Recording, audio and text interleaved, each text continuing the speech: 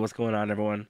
Today we're going over the seasonal challenges for week 3 of Season of the Haunted. Challenge number 1 is Sorrowbound 3. Complete Bounded Sorrow week 3, which I have a guide for up already, and defeat 75 scoring with precision final blows. Challenge number 2 is Nightmare Containment 2. Complete tiers of the Nightmare Containment public event and the Leviathan throughout the season. I do have a guide for the public event on my channel. Challenge number 3 is Binding 1. Complete 10 tier 3 Nightmare Containment events, and bind your Vestiges of Dread at the Nightmare Harvester, as well as open 5 opulent chests using the opulent keys that sometimes drop from the event, as well as other chests in the Leviathan. The Nightmare Harvester is located right behind the final chest that you open. There are 3 opulent chests scattered within the Pleasure Gardens and the Royal Pools. The opulent key you get opens a certain one, which is listed when you hover over the key.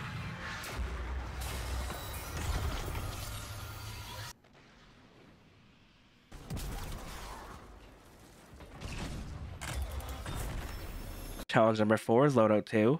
Defeat enemies with shotguns or fusion rifles, as well as defeat powerful nightmares. Nightmares commonly spawn throughout the Leviathan, and are usually accompanied by a message in the bottom left. So as you're exploring around opening chests, you should have no problem finding these.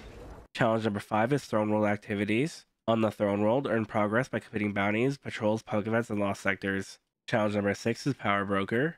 Reach power level 1560 by earning powerful rewards and prime engrams.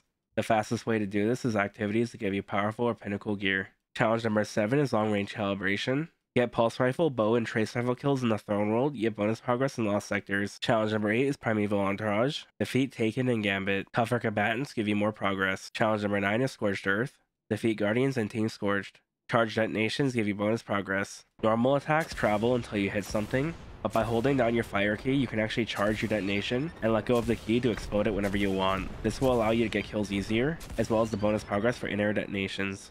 And lastly, challenge number 10 is Ultimate Champion. Defeat champions at any Nightfall strike on hero difficulty or higher. At higher difficulties, you get more progress.